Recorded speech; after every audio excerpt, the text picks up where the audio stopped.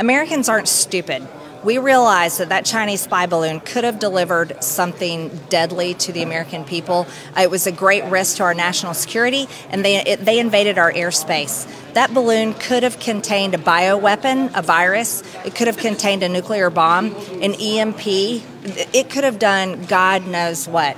But President Biden allowed that to happen. He proved to the world, he proved to the American people, they aren't capable of making decisive decisions. They're actually impotent and incapable of it.